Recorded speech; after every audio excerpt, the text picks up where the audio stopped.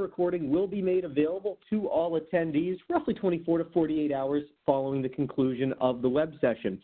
Would also encourage everyone to check us out on social media, Facebook, LinkedIn, and Twitter. Absolutely great places to stay up to date with all the latest news, announcements, product releases, promotions, and more coming from Unitrends. And lastly, as the registration page did mention, this is one of our $500 tech demo webinars. So all attendees today have been entered into a raffle. We have five $100 Amazon e-card prizes that will be raffled out to a number of our lucky attendees at the conclusion of today's presentation. So keep an eye on your inbox for notification to our winners. With that housekeeping out of the way here, would like to turn things over to Dick Saplar, again, our Senior Product Marketing Manager. Dick, are you with us? Looking forward to talking to everybody. First, I understand that many of you may not know who Unitrends is. So I'd just like to take one slide of your time just basically to introduce who we are. We are the leader in all-in-one backup, enterprise backup and data recovery.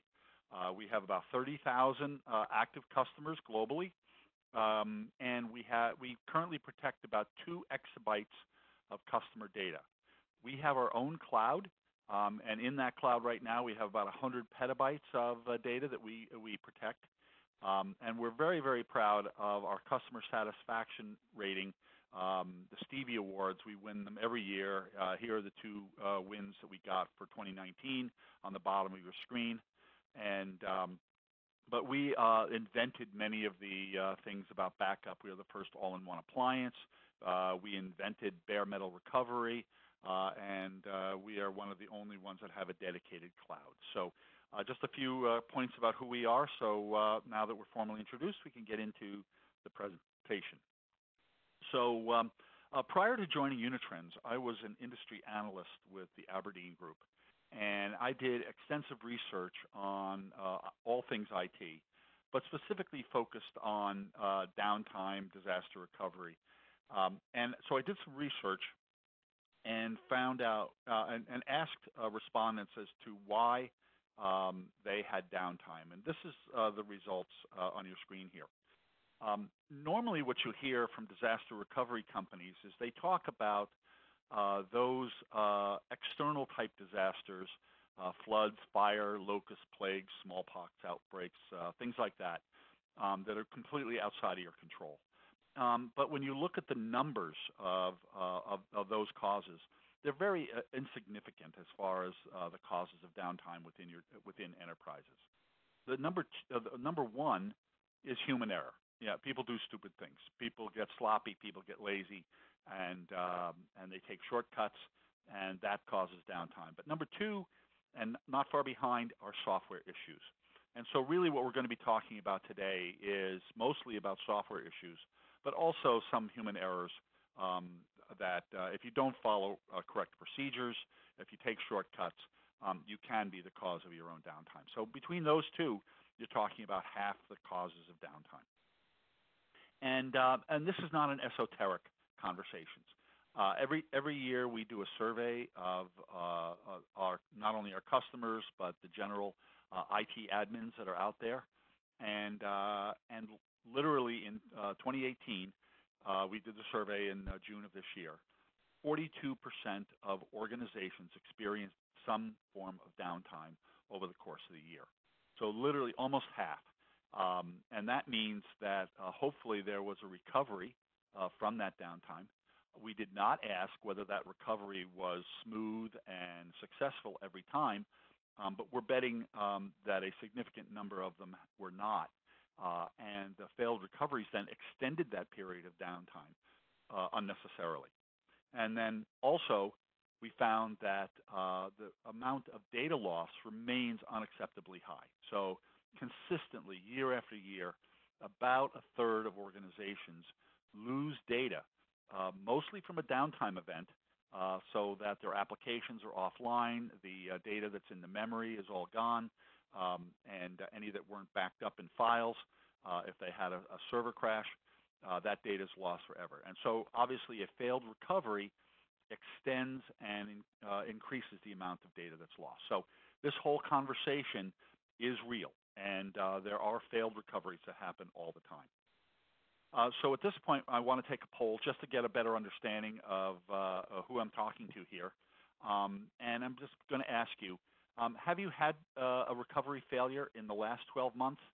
And any one of the five answers there, if you would choose and just tell me what your personal experiences have been so that we can get a sense here.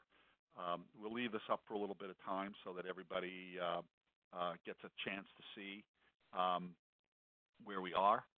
And I'm going to vote here for myself. Adam, I'm not seeing the results of the survey. Could you chime in and let us know when we see some responses? Absolutely. So I'm gonna leave the poll open for another 15 seconds or so. Dick, when we close out the polling, that will flash. For our attendees, the results will be anonymous. We're looking at general or larger trends here, not looking to put anyone on the spot. So we'll have those in just a moment. I'm going to close it out now. Dick, you should be seeing the results come in. A little more than half the folks. Yeah, I am not, but that's fine. I will tell you that I appreciate you being honest in your responses. It's very difficult to do survey research about things that embarrass corporations. As an analyst, I was asking organizations, have you had malicious employees who are walking out the door, delete their entire account, and so forth. And very few companies ever want to really admit that their hiring practices or their personnel policies enabled an employee to be destructive as they walked out the door. I've also not been able to really do research around e-discovery, asking companies, when was the last time you got sued? No one's really able to talk about that. So, Adam, do you have the results? Can you share just a little bit as to what the results were? I do, absolutely, and we had a little bit of a mix here. About a quarter of our respondents told us that they had no failures last year, no outages, no failures from which they had to recover. Roughly, about 20%, a little bit fewer, about 20% only had successful recoveries, but about 18% here had one or more recovery failures. So the majority of our respondents had either no failures or successful recoveries, but of our respondents, about 20% of our respondents had one or more recovery failures within the last year. Okay, good. Thank you. Thank you for being honest about that. So for those of you who had no failures from which you can recover, kudos to you. You're doing well. And those that had successful recoveries only, nicely done. So let's proceed. Okay, so the top reasons why recoveries fail. And these are multitude. These actually, I interviewed our sales engineers as to why. Also to the prospects who are calling in asking about Unitrends capabilities because they had a failed recovery, and we asked about why. So the first, and actually one of the most prevalent, is that very large applications such as SQL, Exchange, large databases like Oracle, CRM applications, they actually are multi-tier applications, which means that portions of the application run on different physical servers. So you might have one that's doing data management, one that houses the data itself, and possibly a third that manages the entire user interface and the data presentation capabilities. You need to actually restore these applications in the correct boot order. And this is well known in the industry. You can find out very easily what that boot order is. But if your recovery doesn't boot the application in the correct boot order, the different servers, one after the other, then the application may not be functional. So you need to actually, let's say, boot up the data storage element first and let it come to full capability before you then boot the data access and then the user presentation. So if you have not documented the boot order of these very large applications and represented that in your recovery plans, then your recovery will fail. A similar item, this is Microsoft Active Directory. There are many applications that use data from Active Directory, and if in a recovery process you boot those applications up before Active Directory is active, then the application will not be able to go in and after Active Directory has been booted. So Active Directory needs to be very early in your boot order, and you need to work that out with your recovery process so that gets recovered before the using the dependent applications. And this compatible backup and disaster recovery interfaces. There are actually several boot processes that are used by different types of servers. Some of them are BIOS, some of them are UEFI, Extensible Firmware Interface. And if you have created your backups on using one type of server, and then you try to restore that application on another server that uses a different boot process, you may fail. So you need to have a recovery process and a recovery software that can recognize the differences between these two boot processes and deal with them accordingly. So this is an area that advanced software data protection can cover. So just ask about this capability when looking at your recovery process. Also, how you configure your disks also will make a difference. So snapshots, for those of you who use SANs and all, snapshots have to be stored on native drives. They can't be on remote drives or a remote device. So if you configure your, in VMware, if you configure your disks as independent, then neither disk can be snapshotted and the backups will be empty. So they have to be native to the VM. So this will cause a series of boot orders as well. What will end up being is your backups are not available then in order to restore the VMs and the applications. This is another issue that can come from having multiple backup solutions. So every large database application comes with an application that's called Volume Snapshot Service, and this is a Windows product. And basically, VSS captures and creates the snapshots while the application is running, so you don't have to quiesce the application. So, but there are many, many different versions of VSS that are out there in the marketplace. If you do a simple search on Google of a VSS different versions, I found a list of over 30 of them, and it's not even a complete list. And so generally, VSS apps are included with the different applications as you download them. So Active Directory has one, SQL has one, Exchange Server has one, and the average Windows server literally will have 10 to 15 different VSS writers installed on the server. And generally, your backup system will use one for the backing up, snapshotting and the backing up of all your applications. Now, if you have different backup and recovery solutions that are running and create backups using different VSS versions, that will cause conflicts, corruption, and the backups will not be able to be recovered by the other backup solution. So, and trying to fix this manually is a nightmare. I've heard this from multiple people, trying to discover which VSS agent is running and so forth. So you really need a tool that in advance can discover when there are VSS corruption issues and fix them automatically as part of the process. So that should be part. Again, this is not something you want to have to diagnose after a failed recovery. Recoveries are happening in times of high stress. Users are usually down waiting for their applications to come up. This is not the time to try to do forensics and figure out why your backups failed. So really, there are some very critical things that you need to do in order to make sure your recoveries recover, and that includes testing, automated testing, which we'll get into a little later on. And finally, one of the reasons recoveries fail is particularly in SaaS applications.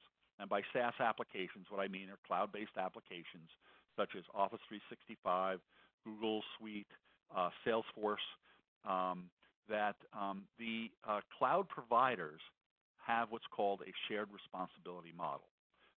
So Microsoft, for example, they guarantee and protect data against hardware and operating system and application type errors.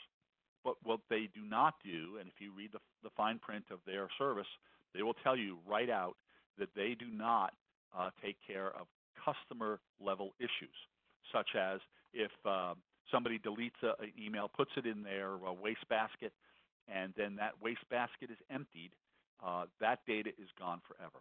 There's no ability to recover it. If your employee walking out the door, again, that malicious employee, deletes all of his files, puts it in the wastebasket, and then empties the wastebasket, that could make that data unrecoverable as well. So most of the data that's lost in these SaaS apps is from user data, is from user error, and that data now, there's more and more corporate critically important corporate information being developed in Word and in the end user documents. So those actually need to be protected by a third party or an enhanced SaaS data protection solution. So we've outlined many of the problems that can come from software compatibility issues and cause recoveries to fail, but let's dwell a little bit here on the solutions. The first is that you should have only one data backup and recovery solution. You may have inherited one. You know, your company bought another company and they tried to merge the IT systems, and therefore you inherited two different backup and recovery solutions. There may have been two before you got hired, one old one and then one new one for some new applications. That really is a recipe for problems. Probably there will be gaps.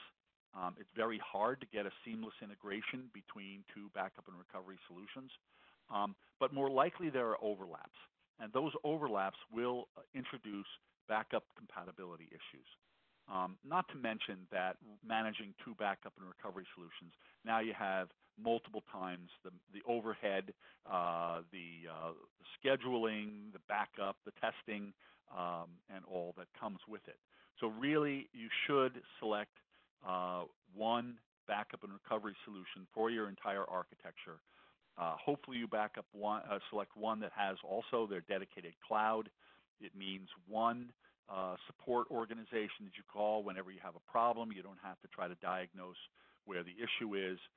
That organization is the one that can figure that out and help you. And so literally one, that's the magic number here.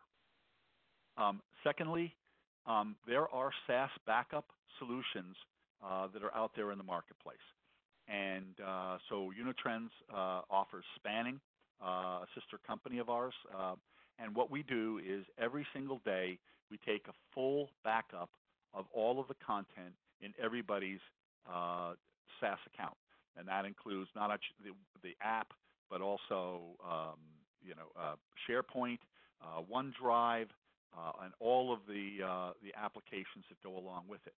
And then those backups, each individual day's backups, are stored in the cloud, in a different part of the cloud, so it's not affected by downtime, forever, as long as the account is active. And that then users can self-restore, going back to those archives that are in their account. And you can see here in the image, I've included an image of the phone version, so literally on their phone. So if they have, say, a PowerPoint presentation that they did last October, and they had deleted that email that contained the PowerPoint, and they need it, they can literally go back to a date that they know that PowerPoint existed. They can find that individual file and restore it either to their original account or to a different account if that's where it should go. So that's what's meant by granular recovery. The admins also have this capability, so you can have an admin who is in charge of this to keep people from sending data to different accounts. But there is no extra charge for storage. It's all just part of the standard cost of SaaS backup. And finally, and this is really the golden rule for keep preventing recoveries from failure, is frequent and automated testing. Recoveries are like nuclear bombs. You only really know they work by setting them off. So if you don't test, then you don't know. So you should be able to back up and recover on the device or in the cloud a full application recovery. And by that I mean, not just a screenshot or a snapshot of the splash screen, but that the application is completely restored with the data, and that you should be able to do automated testing on those restored applications. So in our recovery appliance, for example, there's over 50 tests that are there. If it's a SQL database, you can actually have it go in, enter a data element in SQL, and then take it out and know for sure that application is fully performing. And then get a report that shows you the actual recovery time and the recovery point that test did take, and then it's all broken down, and you can go on. You can schedule that for daily, weekly, ad hoc when needed. So if you'd like to know more about how automated recovery testing works, I've included a URL there. It's an application called, or it's a white paper that I wrote called Disaster Recovery Testing and How to Win. Just put test, go to the resources section, put testing, and it'll pop right to the top. And what we do know is that a majority of corporations, and that means probably a majority of the people who are sitting on this phone call, do test their recovery capabilities once a year or not at all. And this is really hard to understand. There is nothing better to test your recoveries than to test them on the appliance or in the cloud. It doesn't affect the production environment. It doesn't cost extra money. If it's automated, it happens automatically. It doesn't take more of your time. It can run in the background, and then all you get is a report at the end that red, yellow, and green lights that show you where it was successful, and if it was unsuccessful, it'll actually give you reasons why that recovery failed. So at this point in the webcast, what I'm going to do is turn this back over to Adam, and he is going to give a demonstration of our recovery capabilities. And so, Adam, I pass the ball to you, and take it away. Absolutely, Dick. Thank you so much, and absolutely great information, and some great things to be thinking through, especially the UEFI and BIOS. UEFI becoming the standard around 2007 and starting to be implemented around the same time of Windows Vista, Windows 7. I think especially for folks with aging recovery infrastructure, where you're potentially maintaining a secondary site, critically important to check and see what underlying firmware those machines will be booting from should you need them in a recovery scenario. But I digress. What folks are looking at here now is the configured dashboard for a Unitrends appliance. It's an HTML-based dashboard tile system here. You can drag and drop and customize the view to the data points or data elements that are most important to you. You have our system-wide alerts up here, this bell icon. These alerts are viewable right from our appliance dashboard, as well as being able to be configured out to be emailed to the administrators of your choosing.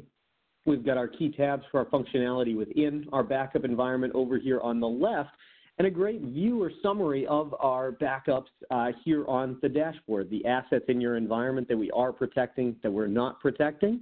And an asset is a And an asset is any physical server, virtual machine, NAS-based storage object, or application itself, things like Exchange, SQL, where there's specific data that may need to be protected more granularly with an application agent. We have compatibility for over 250 applications, operating systems, and hypervisors within our compatibility. So it was a great, as Dick had mentioned, a great way when you look at that breadth of that offering to be able to protect one's entire environment with a single backup solution or a single point product on premise.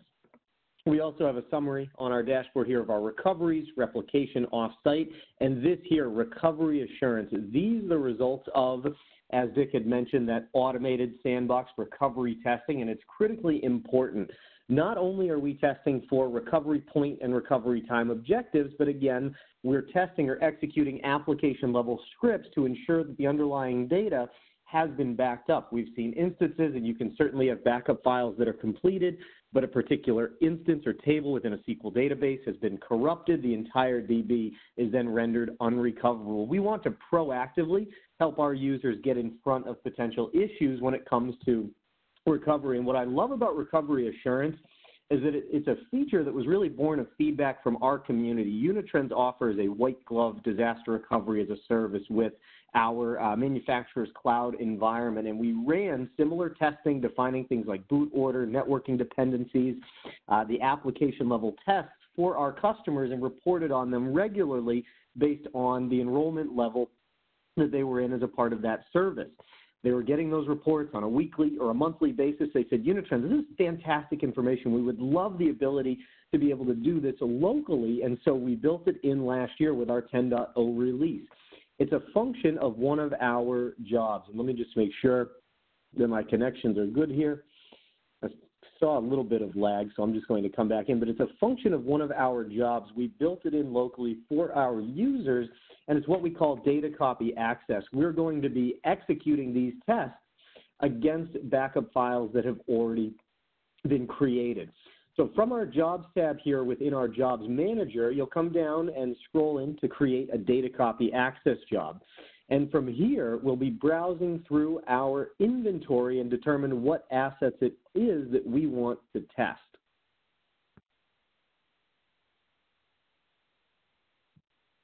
So from our inventory here, this is our local source appliance, our lab appliance here, and we're going to come into our backups tab. We've got a number of virtual machine backups or snapshots that have been taken here, and from this inventory, we're going to be testing a SQL machine that actually backends into this web server here, and critically important to make sure that devices and applications can authenticate and communicate. Active Directory here as well. So we've got 3 machines that will be a part of this particular test: Active Directory, a web server, and then our SQL server that backends into our web server here. When you set up the data copy access job, you will build out a lab profile in which you'll designate a custom name up at the top here for your testing. And then because we're testing VMware backups or VMware snapshots, we're going to be testing or targeting one of our VMware hosts. We'll select the target host, resource pools where configured, the data store here, and then recovery and test network. The data copy access job, in addition to be able to run this testing and report on it, can also be used to spin up an isolated lab environment in which you can run patch testing, DevOps, QA testing, and so forth, but it can also be used for push-button failover. So as we're designating recovering these VMs live, we want that to be to our VM network, the virtual network here. All of our testing will be contained within this isolated sandbox network that we've stood up, and we'll be using our local ETH0 appliance. You will also put, for compliance purposes, recovery point and recovery time objectives in intervals of hours or minutes. But you can establish or create as many profiles as necessary or customized to your needs or the particular assets that you are testing. If you've got a mix of hypervisor types or whatnot, we review our target location here: host, data store, recovery network, testing network. We'll come over and you'll create the schedule. Very straightforward scheduling tool here. You just toggle on and off the days of the week in which you want this testing to run, determine its start time and its recurrence. Lastly, here's where the magic happens, so to speak, and where we're taking you beyond that screenshot verification. It's one thing to boot that machine up. It's another to really log in and certify a specific service. But a lot of these dependencies, as Dick has talked about, are dependencies in Restore in terms of things like boot order, the interconnectivity between these machines. It can be precarious. So the recovery testing within our environment here is fully customizable. First up, we'll schedule out the testing for our Active Directory server. And here we have the name of our recovery, boot order. We'll bring this up first. You can reconfigure the CPU and the memory of these virtual machines, adjust credentials, re-IP the machines, and over here, excuse me, is where we figure out or schedule our application level tests. There are over 50 application level and services scripts that have already been preloaded here. You can also run your own custom scripting through the use of PowerShell tools, scan drives and folders for malware, or again, leverage one of the tests that we've already provided here. In the case of our AD server here, we're going to test our domain service, make sure that the domain is on. We can authenticate our users and authorize our traffic here, so we're going to save out that test. Secondly, we'll configure our web server. We're going to put this into our second boot group. We'll have it come up after Active Directory, and we'll come over and configure a couple of tests for this web machine as well. The first test that we're going to schedule is IIS, make sure that our publishing service is responding. We're able to post our website. And secondly, we're going to run a quick ping test here to make sure that it can communicate with its backend database that's also going to be spun up here, our Burlab SQL machine. So we've added in a couple of hosts for our web service. And lastly, we'll configure the SQL server. We're also going to put this into our second boot group, have it come up in concert with the web server after Active Directory. And we'll add in a couple of tests as well for our SQL machine. The first, you can run queries here with expected outputs. We're going to check the entire status of our WebDB service. So we're going to check and certify a particular instance within the SQL machine, and we're also going to run a test and make sure that the database engine, our MS SQL Server service, is on and responding. So a couple of tests that we've added in here, and we've finished here. To see how straightforward and simplistic we've strived to make this for our users. In a lot of cases, when they're not able to test as frequently as they know that they should or as they would like to be, there are limitations from a manpower or a budgetary standpoint, or hey, we just don't have the bandwidth to drive 4 hours to our recovery site. With Unitrends, we've built it in for you into the local product, automated it for you. You set it up and schedule it, and it runs from there. And again, this job enables more than just the recovery testing. You can run that testing on demand. Again, spin up an isolated lab environment for patch testing, QA testing, DevOps, or even push button failure in the event of a larger local outage or an error with those machines. But proof and confidence is something that we're very big on at Unitrends. We think that given the nature of recoveries, it's absolutely critically important. The results of data copy access testing you'll see in a couple of different places here from within our reporting. I do like to mention that the reporting is all self-contained within the appliance as well. There's no additional licensing. You don't need to bring your own SQL database and stand it up on a secondary host. It's all self-contained to the Unitrends appliance, truly that all-in-one solution. The first result here is our compliance report, and these are easily exportable into a PDF or a CSV file, and they're going to benchmark from our tests the results of our recovery point and our recovery time actuals. Our profile is set, a goal RTO and RPO here. We're certainly able to meet our RTO, bringing our machines up between 5 and 6 minutes, well within that 30-minute threshold, and our recovery point actuals well within that 24-hour threshold for data loss, with our last clean tested backups having been taken anywhere from about 7 to 9.5 hours ago. So again, these are easily exportable. Hand them to a business owner, manager, director, compliance officer, whoever it might be that would benefit from that information. And we see the results of the application level scripts here from our recovery assurance report. Also exportable into a PDF or a CSV file. I'm going to show you a successful report first, but we do have a failure in here, and I think the failures are equally as illuminating. But as the result of this successful test here, we're leveraging our instant recovery process, which is how Unitrends for Windows, VMware, and Hyper-V assets helps our customers achieve a near zero RTO by leveraging the appliance as a temporary data store. Here are our 3 machines. We've started that instant recovery process for our web, SQL, and Active Directory assets here. We've reconfigured them as specified. We power them on, and the first of our boot groups here is that AD server, and we've executed that NTDS script, testing the domain service it is on and is responding. Secondly, we've brought up our SQL and our web machines here, certified that instance status, and tested that database engine service, both successful, as well as testing and certifying IIS and ensuring that our web host here can communicate with its SQL database on the back end here. Once the tests have been executed and successes or failures are notated, we'll power off the virtual machines, remove them, tear down the instant recovery process, and update both our compliance and our recovery assurance reports. But when we talk about being able to be proactive to potential failures, we also have the results of a failed test here. We've been notified in red here. Error messages have been lit up under the description. What happened here was we had an instant recovery session of this AD server already running, and it hadn't been torn down. So we couldn't even create the image for this server where there may be conflicting IPs, conflicting VMs on the network here. Again, we can be proactive and understand that because we can't even boot this AD server, we're not going to be successful in powering on this machine. So we can identify proactively potential issues or impacts that there may be to our recovery. And of course, as always, Unitrends support is available to you 24/7 by 365 right from within your appliance help menu.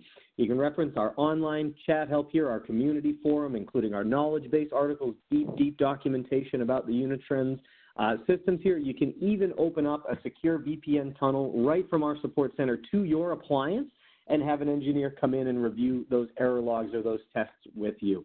But I absolutely love recovery assurance. It's one of our customers' favorite features. They, again, were really prompting us as we were performing this testing as a part of our cloud services to build it into the local product. So now I'm hopeful that all of our customers have this recovery assurance tile front and center on their dashboards, as I do as well. So as always, we can see clearly the results of both compliance and application tests, drill right down into those reports from our dashboard where we need to perform those diagnostics or capture more information. Dick, I would like to, at this point here, pass things back over to you for the conclusion here of our presentation. So I'm just going to be passing the ball back here. And if you could share out, I think we just had a couple of slides remaining here. That's right. Thank you, Adam.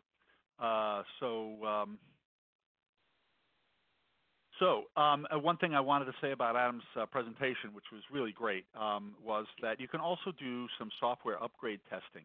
One of the ways that causes downtime, it's quite common, is that a new version of software comes in.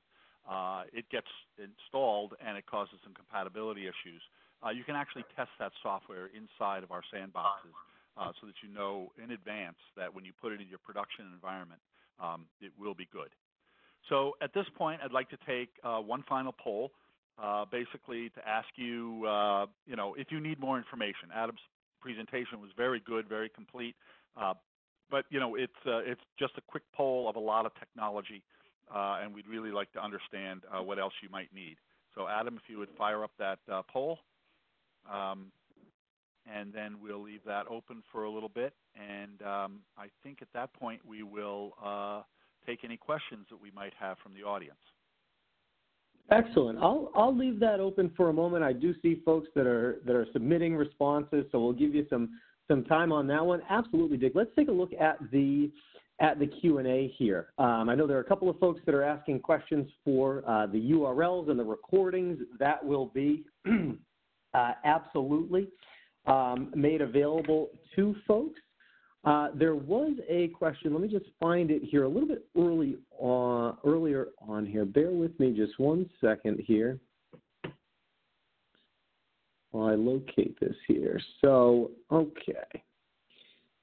So, Sean, Dick, this might be a good question for you because I know it came in right as you were wrapping up the portion on SaaS backup. And Sean is wondering, what if vendors are, what if they, as in the SaaS provider, what if they are responsible to do the backups? Would the data be protected in the same way, I would assume, as the spanning product does, or would it be recoverable? So they do wholesale backups so that they can protect against, they have one of their servers go down or they have a network issue. They're not protecting data at the user level. They're certainly not letting users go back into their archives. They don't keep copies, old copies. They don't keep archive data. So their backups are really just for immediate recovery and not for any archiving, and particularly not at the end user level. Excellent. I think that it's always a best practice to clearly review with any service providers what their SLAs include in terms of what they guarantee as far as things like data protection or SLAs from a retention or a recovery time objective standpoint. There was a question from Christopher, I'm assuming looks like it came in during some of our recovery assurance testing. Is this isolated from the network during testing? So, Christopher, yes, when you're configuring out the lab profile for the data copy access jobs, we did configure a private or an isolated network. There are also some other settings within the Unitrends systems when we're leveraging instant recovery or creating replicas, which are standby copies of Windows or VMware machines.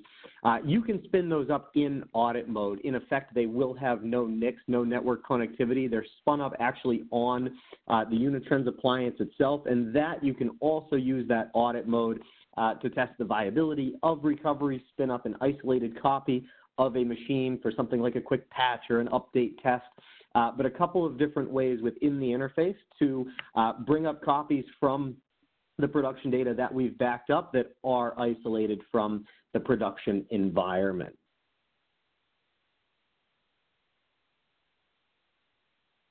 All right, a question from Robbie. Is data copy access a separately licensed feature? Is it available with cloud service or on-premise devices as well? So, Robbie, data copy access is a part of our Enterprise Plus licensing. It's included with every Enterprise Plus edition of our software or Enterprise Plus edition recovery series appliance that goes out. The recovery assurance testing is also a part of our disaster recovery as a service. So there are two cloud use cases for the Unitrends Cloud. The first is long-term retention of your data. We store backup copies on a GFS rotation based on a certain data volume and retention period. The second is that white glove spin up. With the premium and elite levels of the disaster recovery as a service, the recovery assurance testing is performed either weekly or monthly, respectively. So you can use it both on-premise and with our DR as a cloud service.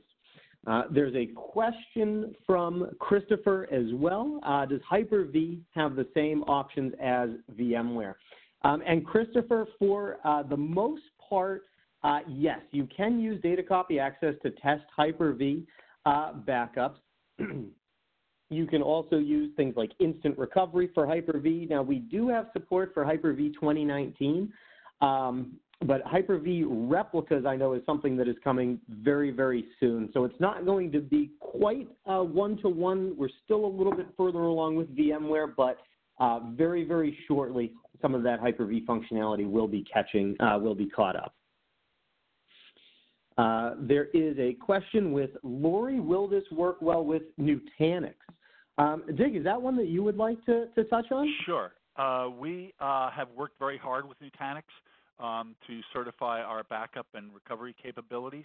And so we also natively protect the Nutanix hypervisor. Its name escapes me at the moment, Adam, if you remember it. AHV or Acropolis. AHV, that's it, Acropolis. AHV, they prefer AHV. So we can natively protect AHV hypervisors, and so and that's a free hypervisor that's provided by Nutanix.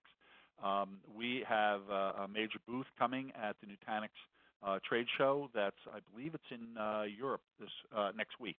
So you can go to the Nutanix page and see that we're certified for that. You can also go to our page and read about the capabilities there as well.